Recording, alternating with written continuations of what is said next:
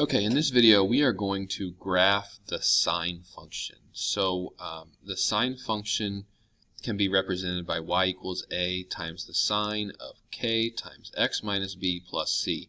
That itself looks pretty complicated. Okay, the idea is there could be values here for a, k, b, and c. And essentially what those values are going to be doing is they're going to be moving your graph around. Okay, so it's just going to be like function transformations. And the first one that I'm going to do on these notes is just y equals sine x. So it's like the most basic sine function that I could graph. I want to go to Desmos really quickly to explain what these things do. I have that function typed out, and I've got those values a, k, b, and c that are going to change this graph and what's going on. First thing I want you to know is that the sine function is a wave that just continues indefinitely in both directions, which means the domain is all real numbers. So essentially what we're doing is we're plugging in angles into the sine function, we're doing the sine of those angles, and we're getting y values returned from that. So some of these values should make sense, like the sine of 0 is 0, the sine of pi over 2 is 1, the sine of pi is 0, and so forth. And so what we're going to do when we graph the sine function, we are going to graph what is called one cycle or one period of the graph. And that's going to look like this exact thing that I have highlighted here. So we're going to go starting at 0, we're going to go up, and then back to 0, and then down, and then back to 0. And that is one snapshot of this wave that continues on indefinitely. So it's important that you know that it does continue on, but when we graph it, we're going to graph one section of that, and that's called one period of the sine graph. Okay, so what do these values do? Well, if I have an a value out front that is a multiplier, what that's doing is that's essentially stretching it out vertically. So it's called the amplitude. We're going to have what's called the midline, which in this case is the x-axis, and that should make sense. It's kind of cutting the graph in half. If we look at that vertically, it's cutting it in half. So we're going to call that a midline. And the amplitude is just the distance from the midline to the top of the graph. So that distance is 1. And so if a is something other than 1, that distance increases if the a is bigger than 1. Or if the a value is less than 1 but still positive, that's going to shrink that distance. And then if the a value is negative, we're actually going to just flip this graph over. But the important note here is that if a is a negative value, we would still consider our amplitude to be the positive distance. So even though that, if we've got a negative a value, we're going down first and then up, the amplitude is still that positive distance up to the top. Okay, so that's what the a value does. And then we could have some other values changing here. So we could have a k value. So if we have a k value here, which is going to look, you're going to look for a value in between the trig function and the x. What that's essentially doing is that's going to affect the period of the graph. So with a k value of 1, the period of the graph is 2 pi. And what that means is you go from 0 to 2 pi, and you've gone through one full cycle of the graph.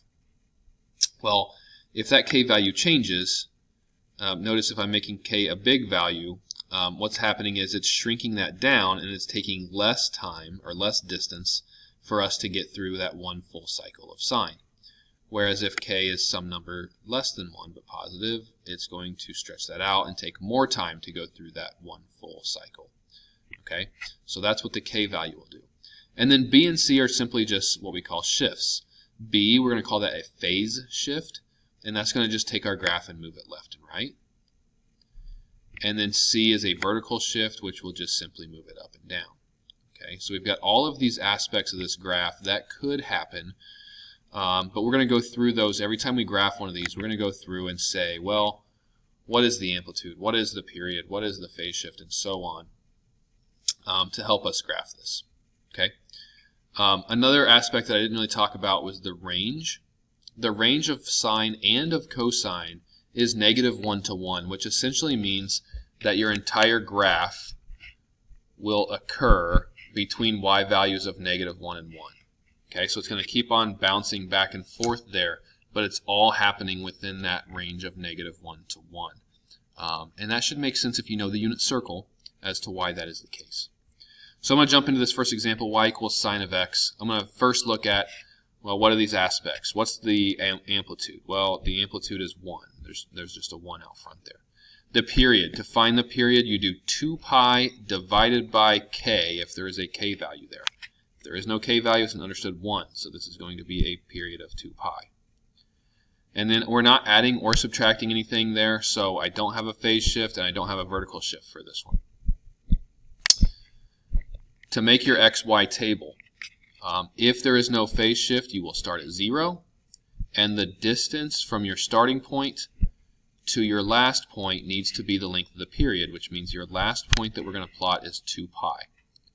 We always want to do 5 points, so the middle point is going to be pi, and then halfway between 0 and pi would be pi over 2, and halfway between pi and 2 pi would be 3 pi over 2. I'm going to go ahead and label those out to the side here. I'm choosing to spread this out a little bit, so I'm just labeling every other box. But we've got the x values that we're going to use to get that one cycle. Now, once you have that and you know the amplitude is 1, what we're going to do with sine is we're going to graph 5 points. And those 5 key points are your starting point, the top, back to the middle, to the bottom, and then back to the middle. And so if you know that pattern with sine, as long as you know the amplitude, we've got what these y values are going to be. We're going to start at 0. We're going to go up to 1 because the amplitude is 1. We're going to go back to 0. We're going to go down to -1, and then we're going to go back to 0. So this graph will simply look like that. Okay, and it's going to be one snapshot of the sine graph. Okay, so let's look at a couple with some transformations here. Y equals 4 sine of 2x. The amplitude here is 4. The period is 2 pi divided by 2, which means the period is just pi. There's no phase shift and no vertical shift because we're not adding or subtracting anything. So if we make our xy table, no phase shift, we start at 0. The period is pi this time, which means our last x value is going to be pi.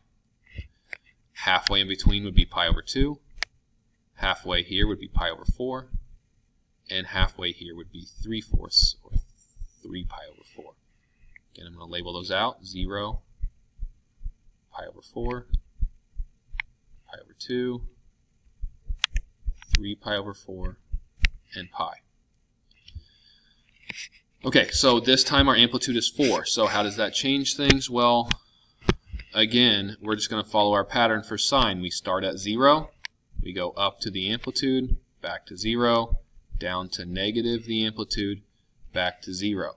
So our graph will look like this. We'll start at 0, 0. We'll go up to 4 at pi over 4, back to 0, down to -4 at 3 pi over 4, and then back to 0. And we end up with a graph like that. Now, they're always going to kind of look the same after you graph them, and that's primarily because you can label the x and y axis however you want to. But if you were to graph these on the same coordinate plane, you would see that they are quite different. This one is obviously stretched out a lot more. It's a lot taller. But it also, the period here is just pi, and the period here was 2 pi. So this entire graph, this one cycle here, would happen just from 0 to pi on this one. So it would be really stretched out and really scrunched together horizontally. Okay, so do know that even though they may look the same, they are quite different when you graph them. Okay, last one here. Y equals sine of 1/4 x plus 2. Here the amplitude is 1. The period is 2 pi divided by 1/4, which means 2 pi times 4, so 8 pi. The plus 2 is a vertical shift, not a phase shift, because to be a phase shift, it needs to be inside with the x. Okay, it needs to happen in parentheses here if it's a phase shift. If not, it's a vertical shift. So that plus 2 is a vertical shift, and there is no phase shift. And so we're going to see how this is going to affect our graph here. No phase shift, again, start at 0. End of the period is 8 pi, so we're going to go from 0 to 8 pi, and then we're going to fill in our halfway points, which would be 4 pi, 2 pi, and 6 pi. You can go ahead and label those out, 0, 2 pi, 4 pi, 6 pi, and 8 pi. And then here's how a vertical shift is going to affect everything. So a vertical shift, we're going vertically up 2 because it's plus 2. If it were minus 2, we'd be going down 2. What I'm going to do is I'm going to draw a horizontal line at that value. So I'm going to draw a horizontal line at positive 2. What that has done is that has shifted our entire graph. It has shifted our midline up 2. So this graph is no longer centered on the x-axis like these first two were. Our midline is now up 2. So what we're going to see from that is I'm still going to follow this pattern. So if my amplitude is 1, I'm still going to only go up 1 and down 1, but from the midline. So at 0, we're going to be on the midline. Okay, so the y-coordinate at 0 is actually 2 because we're shifting that up 2. And then at 2 pi, we're going to go up 1, which means this is going to be 3.